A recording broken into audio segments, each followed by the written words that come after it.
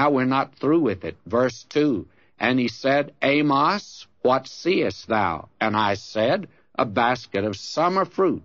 Then said the Lord unto me, the end is come upon my people of Israel. I will not again pass by them any more. Now, you see, God again and again in these visions would change his mind. He wouldn't destroy them. He said, since Amos has prayed, and there must have been the godly remnant that always stood for God, they prayed, and God would not bring the judgment. But now, the basket of summer fruit says, the jig is up. You've come to the end of the line. Now the judgment will come. And harvest always speaks of that. Now, I have always felt that the passage that our Lord gave has been greatly misunderstood. He said, you remember, the harvest is great, the laborers are few. And a great many people interpret that to mean today that we are to go out and harvest. I don't understand the Word of God like that at all. May I say to you that today, harvest speaks of the end of a period, some period, and it speaks of an end of a dispensation. Now, the dispensation of law was coming to an end. Christ was going to the cross. Now he said, I need harvesters to go out today. And we're harvesting at the end of the age. But after he died on the cross, why, it's a different story. Behold, a sower went forth to sow. Go ye into all the world and preach this gospel. Go into all the world and sow the seed. My business is just sowing seed. It's the Lord's business to do the converting. And we believe that the Spirit of God will take the Word of God and make a son of God when a man of God will use it. And that's all we're doing is just sowing seed. We're not harvesting. And a harvest speaks of judgment, speaks of an end of an age.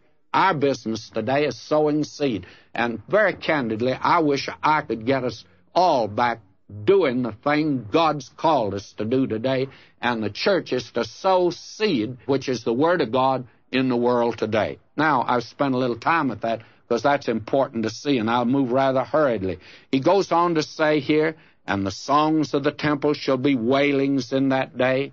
In other words, a place to praise God and rejoice, become a place of wailing now. Saith the Lord God, there shall be many dead bodies in every place. They shall cast them forth with silence. In other words, they will be slain everywhere. The slain will be everywhere. And now verse 4, hear this, O ye that swallow up the needy, even to make the poor of the land to fail.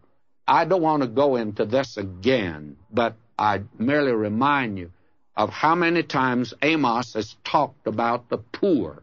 And I have emphasized it, maybe overemphasized it.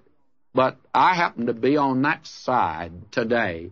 I'm not on the young side, but I sure have been on the poor side.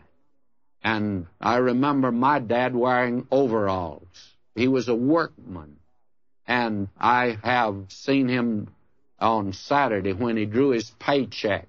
We bought groceries on credit. He went and paid the grocery. He paid the doctor. He paid the rent.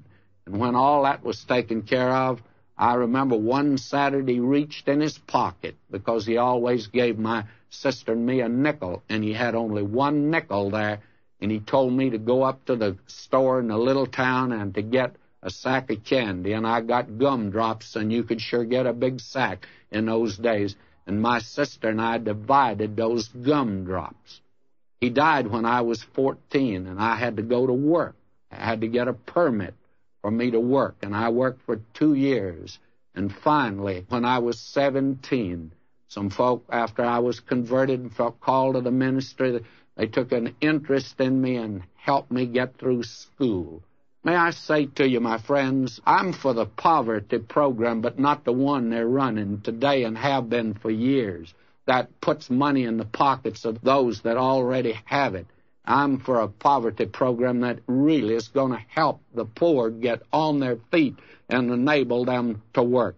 In that day, you see, they made the poor of the land to fail. That is, they were brought down to such a low poverty level they could never escape from it. And that is the condition, of course, of many in our land today. And so far, there's not been a program that has worked.